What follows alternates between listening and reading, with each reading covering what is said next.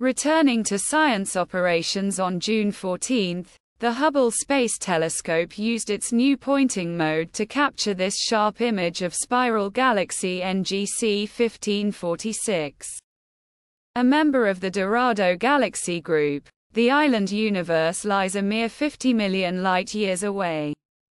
The galactic disk of NGC 1546 is tilted to our line of sight, with the yellowish light of the old stars and bluish regions of newly formed stars shining through the galaxy's dust lanes. More distant background galaxies are scattered throughout this Hubble view. Launched in 1990, Hubble has been exploring the cosmos for more than 3 decades, recently celebrating its 34th anniversary.